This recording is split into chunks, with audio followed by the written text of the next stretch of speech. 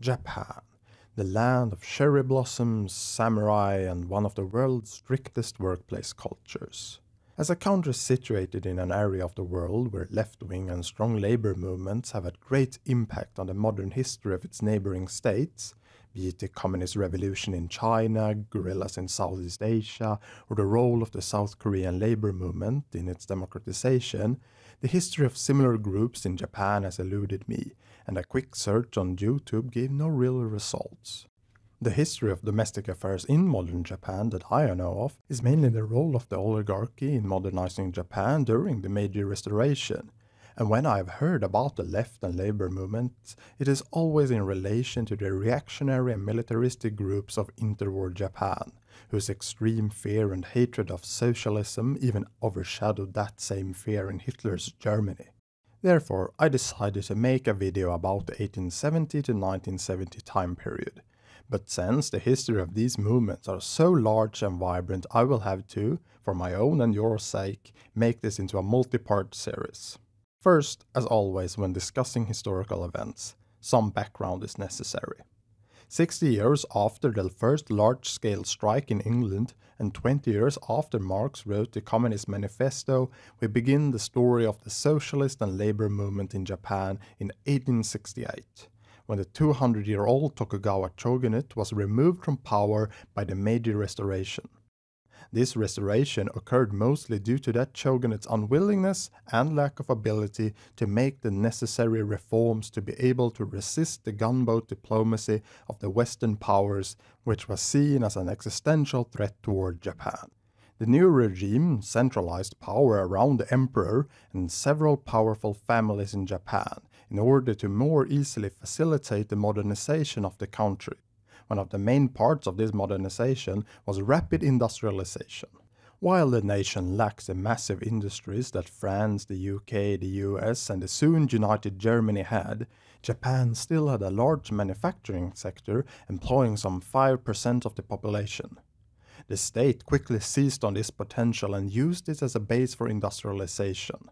It would especially harness this capacity in the production of silk and cotton products, which was in the 1880s the first industry where mechanized factories began appearing in earnest throughout Japan.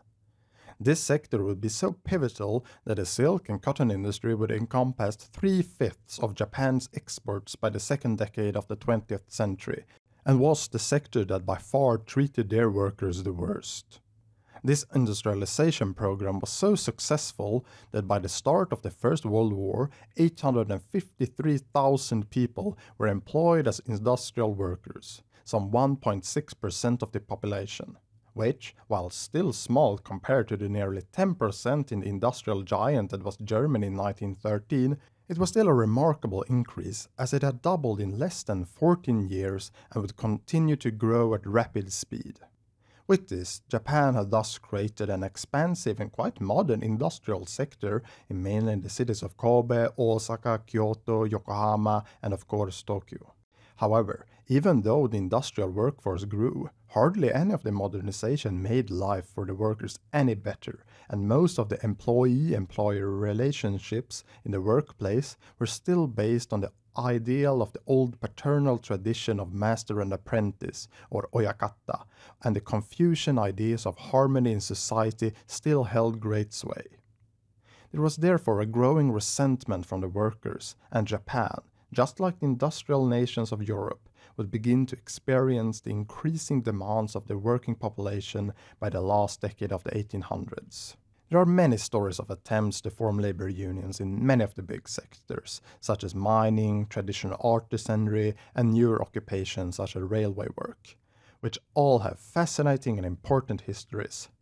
However, if I went through every single area, I would be rambling on for hours and hours. Therefore, I will focus on the more general history and the most important sectors and events in Japan. One of the first notes to make, which is of particular importance for both the industrial corporations themselves, but also the labor movement, was that of the low worker retention. This was especially prominent in the harsh textile industry, where a majority of the workers were women, whose main way of resisting the working conditions that led to disease and workdays of between 12 and 16 hours was simply running away back to the rural villages from where they often were recruited from. In one such case on June 14, 1886, over 100 girls at Amamiya Silk Reeling Company, located in Kofu in Yamanashi Prefecture, where, as Sheldon Garon writes in The Origins of Japanese Social Policy 1868-1918, working hours had been lengthened. The girls had to commute to work while it was still dark. One girl at the mill was attacked by a ruffian while on the way to work, and this sparked a protest by the entire mill. The girls left the mill in a group and proceeded to a nearby Buddhist temple to decide what to do. Management, surprised by this action, sought to determine the girls' grievances, and after discussions with the leaders decided to shorten working hours by 1 hour and to investigate other ways to improve working conditions. Despite lack of planning, organization, recognition by employers, a strike fund, collective bargaining, and all other characteristics of a modern strike, the girls at Amamiya Mill had won concessions from the company. However, these actions were still spontaneous and lacked any organized trade unions, which meant that they were in many ways more similar to peasant protests before the Meiji Restoration, rather than the massive strikes that held great sway in the West. The actual organized labor movement can be mainly traced back to 1895, when the first trade union in Japan was created in the heavy metalworks industry. This union was formed with much more ease than similar attempts in other sectors, as this completely modern sector took its management strategy from the West and not the traditional oyakata system, which meant that workers had much more knowledge and autonomy at the workplace. It was also formed with aid from émigré to America Takano Fusatarō, who in 1896 returned to Japan.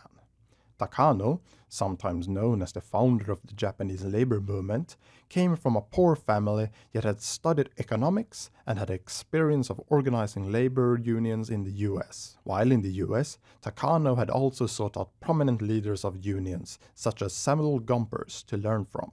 From what he had learned, his main focus when returning to Japan was the promotion of class consciousness and smaller local unions. He therefore formed the Rōdō Kumiai Kiseikai, or the Association for Promotion of Labor Unions, in 1897, to hold lectures and promote the idea of unions throughout Japanese workplaces. It gained a significant boost when workers were angry that the immense increase in industry after the Sino-Japanese War did not result in increased wages due to that problem we today are so troubled by, inflation. This resulted in a massive strike by employees of Japanese railway companies, which forced negotiations in favor of the workers. Yet even with these events, most unions remained small-scale, and many quickly dissolved. One of the reasons to why it was so difficult to create labor organizations was that the state quickly moved to legislate anti-union laws, such as Article 17 of the police regulations, which prohibited the act of instigating or inciting others to strike, join unions, or engage in collective bargaining. The last of the major Meiji unions, the Railway Union Reform Society, was dissolved by these means in 1901. Being a latecomer to the industrial race had allowed the early labor movement to learn from the experiences of other nations. But they were not the only ones to take this into account, so did the state. For example, the Meiji administration did this by taking a page out of Bismarck's handbook in the state's handling of social policy, and therefore sometimes taking the lead on legislation in labor protection, in order to increase the security of the state and increase productivity. For example, when the Home Ministry's Goto Chimpei first proposed Bismarckian social insurance in 1895, he did so in terms of a 100-year state plan to prevent the rise of a socialist party, the very idea of which he found abhorrent. One person who also favored this approach and founded the social policy school of thought in Japan was quite fascinatingly none other than Takano Fusatarō's younger brother Iwasaburo. Iwasaburo, just like his brother, favored unions, Yet it is important to remember that he remained a minority in his own school who did favor this. Most still rejected unions out of hand. The ideas on state social policy, however, favored by people such as Shinpei and the Iwasaburo, opened up for discussions of the need for new laws protecting workers. The discussions crystallized into legislation with the factory law, which had begun being formulated due in part because of the earlier mentioned strikes during the industrial boom after the Sino-Japanese War. Of note is that this act was also proposed by the first cabinet, which was formed by elected parties and not the Meiji oligarchs in 1898. This meant that the act was however soon tabled when that same government fell in October of the same year. The failure of this law was of great importance as it meant that the Takano brothers both distanced themselves for a time from the labor movement, the older dying a few years later, never to return. Those who would carry on the torch, such as Katayama Sen, were also radicalized by this failure of this act, becoming not only very pro-union but also pro-socialism. This also created a split within the Kiseikai, between followers of Katayama's more radical ideas and those wishing for gradual change and harmony in the workplace. Labor unions was not the only idea imported from abroad, but so were the socialist ideas that had taken such a stronghold of workplaces in Europe. The first socialists in Japan emerged around the growing slums of Japanese cities and who, rather than focusing on radical change, tried to work philanthropically in these areas based on ideas of Christian socialism. Those who were not Christian socialists were most often inspired by the left-leaning Narodniks of Russia, whose main focus was democratization rather than the destruction of capitalism. The early introductions of socialism was also often morphed together with Japanese cultural traditions. For example, some early Japanese socialists incorporated Confucian ideas to justify state socialism, where the problems were not capitalism, but rather that society lacked a good state built upon the idea of treating their citizens righteously.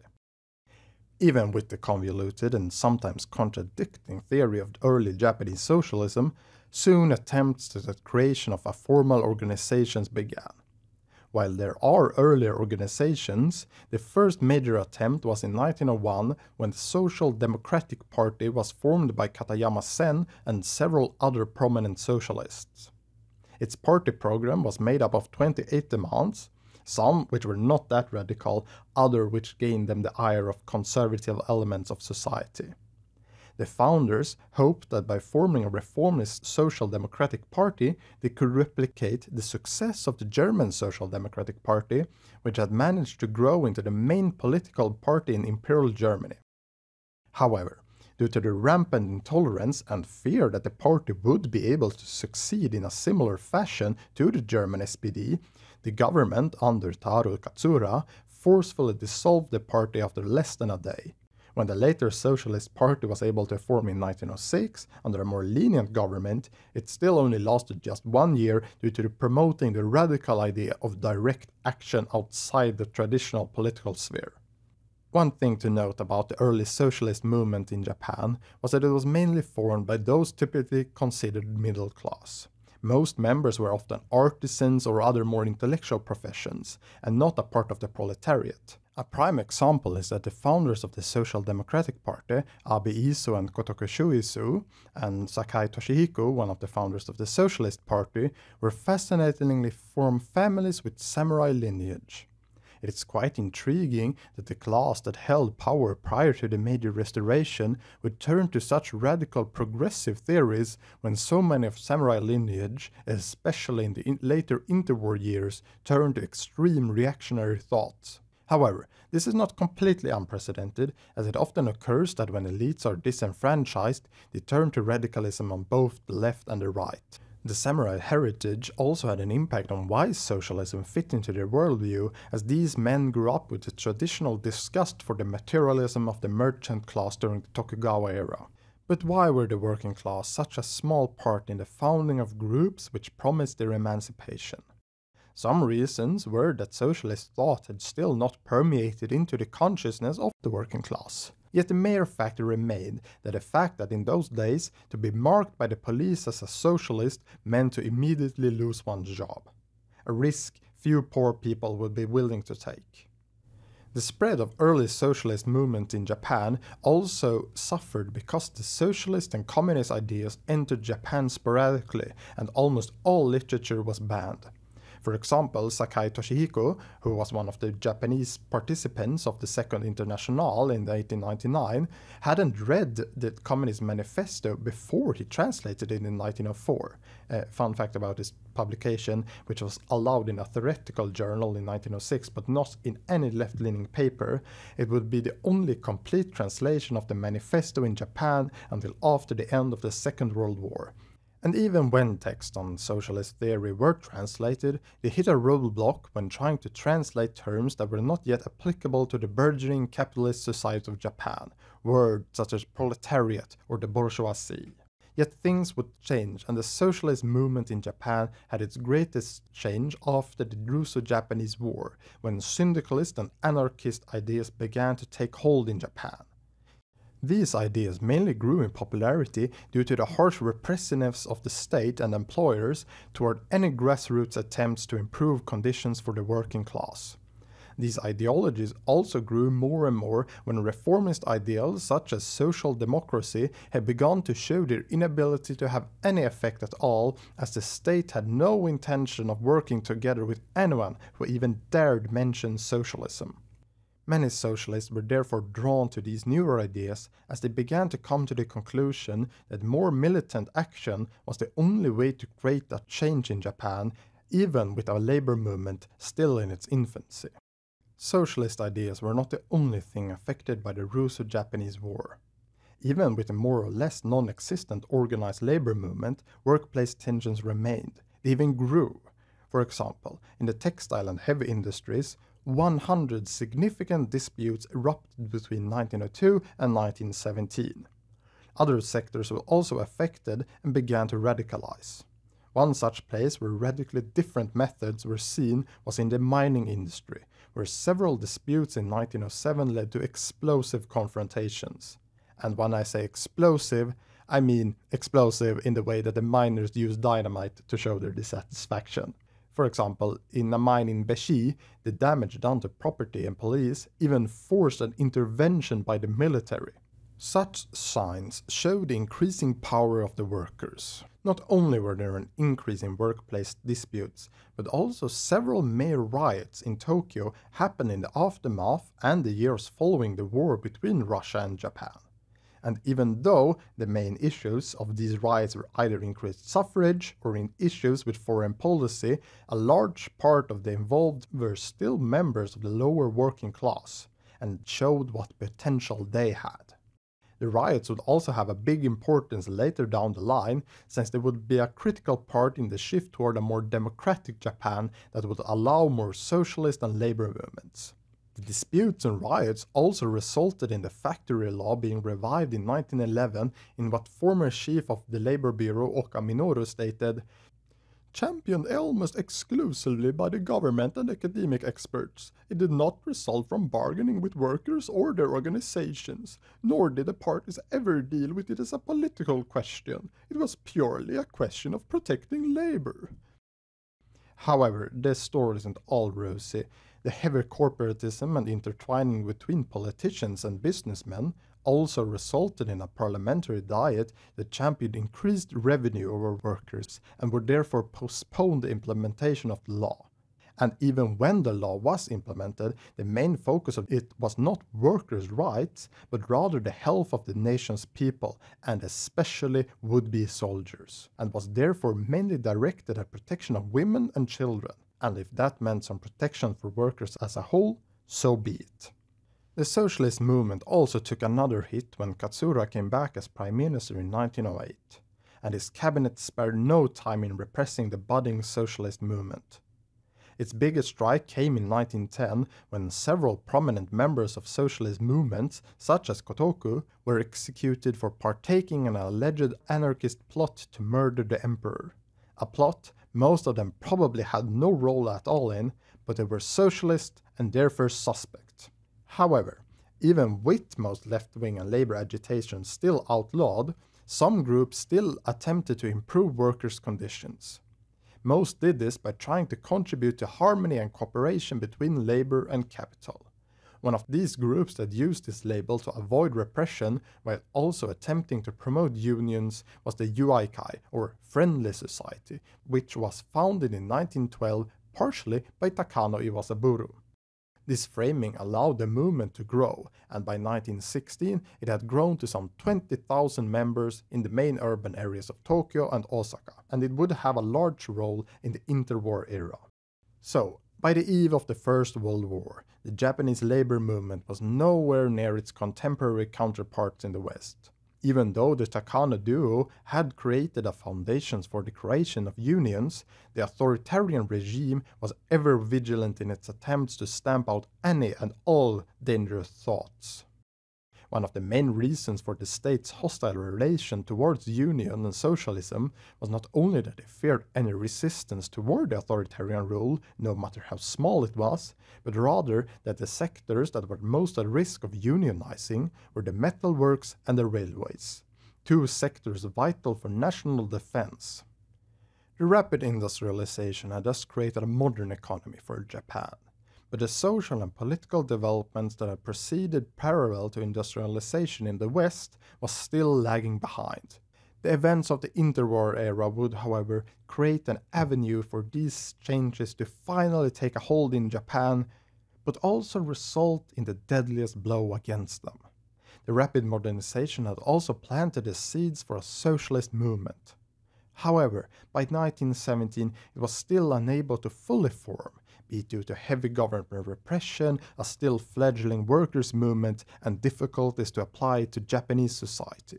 This can be most clearly seen in the fact that the early socialist movements in Japan were nowhere near the adoption of the much more radical theories of Western socialism. Early socialists rarely sought to destroy capitalism and class society, only to control and harness it. And if they ever dreamed of doing so, they also had a lot of work to do in order to shake off the traditions and elitism that many of the founders of these socialist movements had, be it the reverence for the emperor or the samurai lineage, and not yet a political idea by workers for workers. But even with all the hardships and ups and downs, the socialist ideas and early labor movement had by 1917 started to leave a mark on Japanese society and had created a Japanese, not Western foundation to continue their struggle upon. This is also therefore the time period where I end the video. Just prior to the rights of 1918 and the Taisho democracy, which were not only affected by these movements and ideas, but would be where these ideas were to truly bloom into their own.